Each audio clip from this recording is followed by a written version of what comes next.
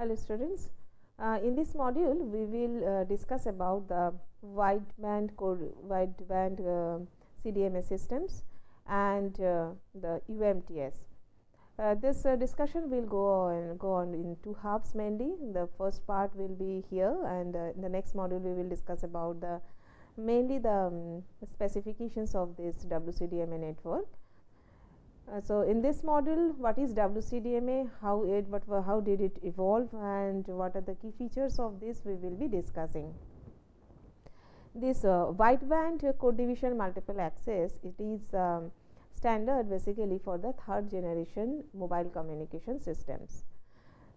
From second generation to third generation mobile communication systems, actually it evolved because the second generation mobile communication system based on the IS-95 was a very big success worldwide, and so people asked for some whatever the data rate we could achieve in the second generation. Mainly from there we tried to put ourselves forward and to go ahead with a higher data rate communication. Fundamentally from that need, the movement to generate the specification for the WCDMA started. So the standard came up also according to this WCDMA, and this standard is also part of this group of the standards known as the Universal Mobile Telecommunication System, the third generation partnership project, and the International Mobile Telecommunications IMT 2000. So basically there are the group of standards running at this moment, and WCDMA is a part of all these standards. And what are the key features? Let us quickly look into. From the second generation, we tried to devise the third generation mobile communication system. So the systems and the demands were something like this. The International Telecommunication Union, they announced that the goals for the next generation, I mean the third generation system, will be like this. We have to provide better spectral efficiency, provide the higher data rates, higher peak data rates, at least up to 2 Mbps in the indoor, and 384 kilobit per second for the outdoor. And correspondingly there will be a choice of the bandwidth for the higher data rate of 2 Mbps. They provided the bandwidth of 5 megahertz, and for 384 kilobit per second outdoor, at least the bandwidth extended for 200 kilohertz. The demand is that second generation only voice communication used to go, and for third generation the demand came that the support for the multimedia applications is required. Its meaning is what? The transmission of the voice, the arbitrary data, text, picture, audio and video, everything should be now possible over the communication network. So it is basically enhancing the data rate, enabling the flexibility and the choice of the data rates also for to support the variable kind of the application, because the data rate support for your voice transmission and the video transmission and text transmission, they are not same. So for independent applications, if we demand a different kind of the data rates to be involved. So 3G actually basically supports all these different kind of the data rates, and that also the position specific, you mean the indoor data rate and outdoor data rates are different. And the most important part that ITU told, that you have to have a backward compatibility with the second generation, means whatever the market at that moment, or the 2G systems, especially the handsets, all the network components, the deployed network, all should be supported. The 3G network should support a 2G mobile phone and a 2G infrastructure. So the data that is getting generated in the 2G network also should be able to now operate. 3G should not discard all the 2G phones. That was the demand. That's the meaning of backward compatibility. In Europe, the research started, the activities started with the goal in the early 1990s, and the first standard that came up in the formal process within this European Telecommunication Standard Institute, which we called ETSI, and they came up fast with some solution, and based on the earlier the list of the requirements that ITU gave and we have discussed, several proposals came. Some proposal was, few of them were the based of orthogonal frequency division multiplexing or FDM solution. Some of them were over the broadband time division multiple access based systems. Some of them were the CDMA based protocols on the physical layer. And in the year of 1998, based on all these different developments that were going on, two major drafts were selected. One was the broadband CDMA, another is TCDMA with joint detection. What is this? The broadband CDMA is basically the FDD mode, where it is basically a CDMA system, but you will have two different frequency channels for the downlink and the uplink. So, simultaneous transmission in the downlink and uplink, if you wish to do, then you have to switch over the transmission frequencies, and that was the understanding of the broadband CDMA. And TCDMA, or the time code division CDMA multiple access, actually it is, they called it sometimes as a TCDMA. I mean, joint detection and your time code division multiple access is known as something called a TDD mode. I mean, when actually uplink and downlink will go on, they will be time differentiated. So, when the downlink will be going on, uplink will be stopped, and after certain interval there will be separate slot for the downlink and separate slot for the uplink. That was the idea. That was in 1998. And this FDD mode and TDD mode are jointly, people started naming them jointly as the WCDMA. So, wideband code division multiple access, broadly actually under the umbrella, under the name of the WCDMA, we basically means the two different proposals. One is the broadband CDMA, or which is basically FDD system, and another is the TCDMA, which is the joint detection and the time code division multiple access. Basically, it is a TDD system. And if you ask me what is this difference between the WCDMA and UMTS, WCDMA is mostly the access technology, radio access technology, which is named after WCDMA, how the access is going on in the FDD mode or in the TDD mode. And whereas the UMTS actually says the radio access as well as the structure of the core network.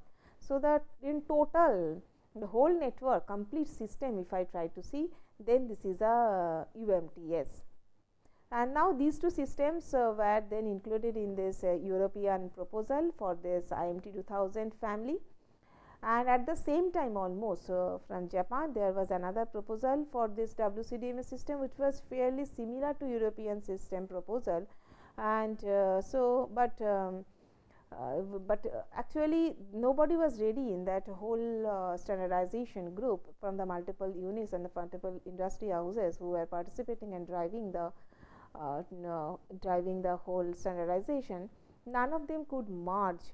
And besides this Japanese proposal, the Japanese and European proposal, there were actually another support for this CDMA 2000 proposals. Do you remember the CDMA 2000 was a brainchild for the Qualcomm, who actually first brought the IS-95, and then actually they changed it, upgraded it for the CDMA 2000, and IS-95 was a very big hit. So, European proposals, most of the US countries, they preferred the CDMA 2000 to be deployed.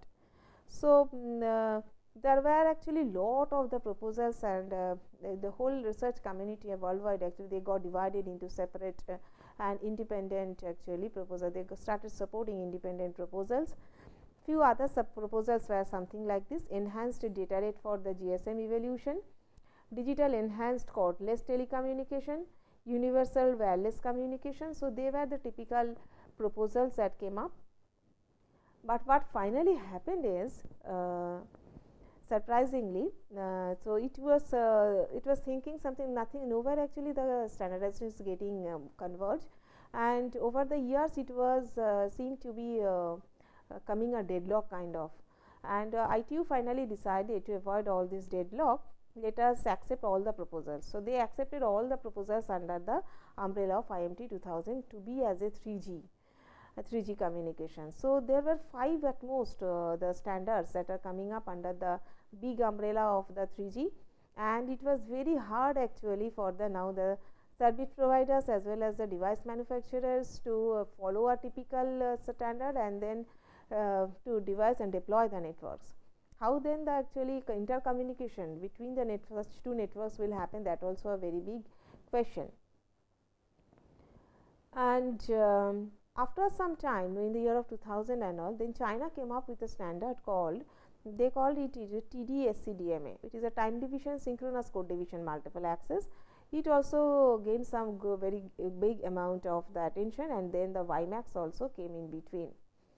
So then actually when the deployment came, Japan was the first to deploy the 3G networks, and then they never actually followed something which is truly that IMD 2000 driven or actually truly a 3G network. They actually followed their own kind of the network, their own kind of the specification, and the original specification when ITU released, it became a release 99, and later on actually they moved from that initial proposals, all these 5 proposals, to a new one which was basically the HSPA or the high speed packet access kind of the network, which was the first realized in the downlink and as well as in the uplink later on. So when the 3GPP was moving and all the advantages came in between all those 5 initial proposals, it became a very serious problems, because how to maintain the specification itself, specification became so big, because for all these independent 5 different stages and their corresponding involvements and improvements, if people wish to keep the track, then the document itself become a very big. And then actually that's why, because of lot of struggle and lot of fighting in between all the companies and all, and the delay happened, a lot of delay happened happened to deploy the network, 3G network in the actual practice, and finally it came around 2005 when 3G first found to be deployed, and that also in the Japan, and Japan was the fastest one, and he never followed actually the full UMTS specification. He followed something called FOMA, which was a Japanese version of his own UMTS standard. And when this development happened, actually the second generation Japanese digital cellular, basically actually that was the second generation, it reached its capacity, total capacity, the second generation communication, digital communication network, it attended its maximum capacity or the limit. So that's why FOMA came into picture, and Japan immediately and very fast Japan deployed their own kind of the third generation communication. The alternative to this FOMA, another one came up which is called the personal community system, personal communication system, so which could not actually demand the completely, it could not meet up the demand. So fundamentally, if we look into the UMTS or this WCDMA, we will have a very quick look over the physical layers that came up under the 3G communication. It was the physical layer communication. If you see, it is basically the communication between a mobile station and a base station via the air interface. And UMTS standard uses some typical name for the mobile set as well as the base station. It was unusual abbreviation, the first time got introduced. They named the mobile station as the user equipment, and the base station they started calling it node B in the UMTS standard. Actually, when we developed the 4G in the after 3G, so it also came with this almost same kind of the name. It was user equipment UE and the extended node B or E node B for the 4G specification. Whatever it is, in the third, let us come back to the 3G.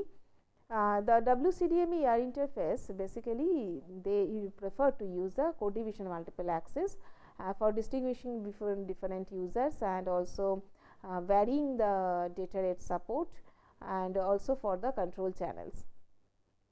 And we distinguish between the spreading cores and that are responsible for the bandwidth expansion of the signals, and the scrambling cores that are mainly they were there to distinguish between the signals from the different mobile stations.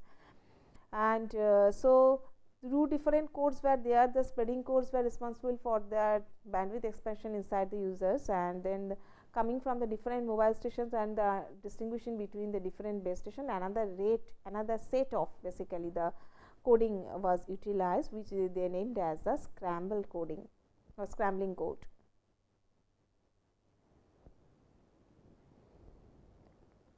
Top of that, WCDMA shows a time slot architecture. Time slot means the whole time axis is divided into smaller units called the 10 milliseconds. Each of these smaller units, it was subdivided into some slots. The slot size was 0.67 milliseconds, and depending upon your location within a time slot, a symbol might have the different meaning also. And WCDMA, they utilized a number of the logical channels for the data as well as the control information, and they mapped then all these logical channels into the physical channels. These physical channels are actually generated that can be distinguished from each other by means of the spreading codes, by means of the scrambling codes, and the position within the time slot. So, they didn't use only the codes, they also utilize the location information within the time slot as a part of your identification. So, they used the logical channels, physical channels. That was the basic difference between the logical and physical channels. If you look inside the network architecture, how mobile network provider may introduce the UMTS, we have to distinguish between the two stuff. One is the radio access network and another is the core network. Remember, the mobile station and the UMTS terrestrial radio access network communicate with each other via the air interface. This terrestrial radio architecture, UTRAN or radio access network, this access network and the mobile station, they talk to each other over the air interface. That is basically the wireless channel over which the mobile station and the radio access network will be connected to each other. Now, this UTRAN consists of the multiple radio network subsystems, each of which contains the several radio network controllers, and then each of which controls one or several base stations, which we call the node B. So, UTRAN consists of multiple radio network subsystem. Each radio network subsystem will have the multiple number of the radio network controllers. We have seen actually in the last slide the CDMA network architecture. So, there if we come back from the radio network subsystem, in the radio network subsystem you will have the multiples number of radio network controllers, and inside the radio network controllers, under radio network controllers, you will see multiple number of the base stations which they are calling the node Bs.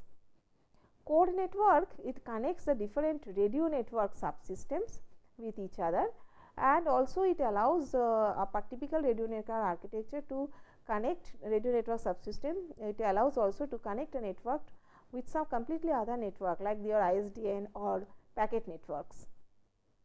This core network now can be based on an upgraded GSM and core network, GSM core network, or it might be actually completely new, implemented completely new based on the internet over the IP. So, it is a IP based network. The network functionalities for the packet data, they are similar to the ones of the general GPRS services, the general packet radio services. So, in another way, if you try to see the total network architecture of this WCDMA UMTS, it will be looking like this. So, you have one definition in the user equipment domain, another one is in the infrastructure domain. So, user equipment basically earlier was the mobile station. So, there actually that architecture is such that you will have, it will consist of basically the user service identity module, and the mobile equipment consists of some terminal equipment, terminal adapter and some mobile termination.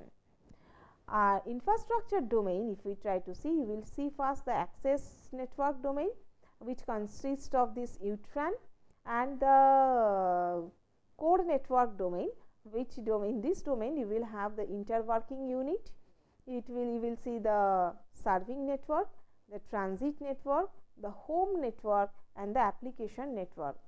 And remember, this interworking unit we will be referring on in the next module, and we will also see that different modules in the core network as well as the radio access network, the connection between radio access network to the core network, there are some dedicated interfaces, and all the interfaces are basically are defined by their kind of connection and the kind of the data they are passing, and also their capacity. Kind of, by means of kind of data, I mean whether they are the traffic, the data traffic they are passing, or they are passing the control information, or they are passing the management information. So, based on all this, actually the interfaces are different, interfaces get different, and interfaces are also getting assigned a typical number. We will see all the numbers in the next module. So, here in the fundamentals of the in this module, what we have learnt is we have seen the wireless code division multiple access fundamental network architecture, and we have learned already that in this WCDMA, instead of the mobile station, we will be calling them as the user equipments. The user equipments and the base stations, all of them will be called as the node Bs instead of the base stations. And the multiple such base stations, if you remember, multiple such base stations will be communicating with each other, or connected with, we will be connected with each other by the radio network controllers, and multiple such radio network controllers will be actually connected to each other inside the core network, and which is the radio network subsystems, it is RNSS. And this radio network subsystem will allow you also not only to get connected with in between the mobile stations or in between the base stations. This radio network RNSS will also allow you to get connected with the other similar kind of the network or completely different kind of the networks, for example ISDN or your packet data network.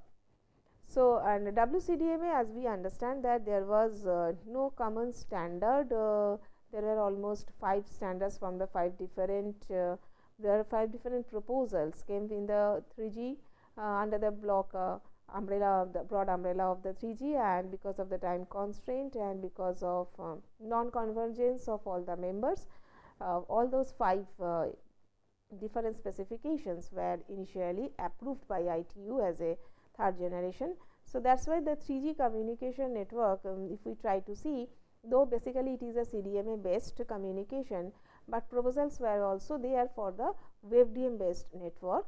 So, partially though CDMA was a very famous and it was actually WCDMA was a very big fly later on also, but slowly actually we will see that the third people started realizing that maintaining a specification of huge amount, I mean of multiple technologies, multiple proposals and their corresponding advantages, and not only the maintenance of the specification, its deployment and converging the multiple kind of the 3G networks and exchanging the data between the multiple kind of the 3G networks, people really face that this will be a huge problem in future. And so therefore, there slowly you will see that if you see the history of the mobile communication, slowly people started conforming and after realizing this problem, they started slowly actually converging a partnership program that we call a 3GPP partnership program, and under they formed the 3GPP platform, where actually they told that from that next onwards, so next onwards there will be a single proposal approved for a typical for a specification, for IEEE specification, for a typical technology, for a next generation, for a typical generation, a typical a single technology will be standardized, and according to that worldwide actually the network will be deployed. It won't be actually a repetition of the 3G network the way it moved. In the next module we will see little bit more about the WCDMA infrastructure and the interfaces.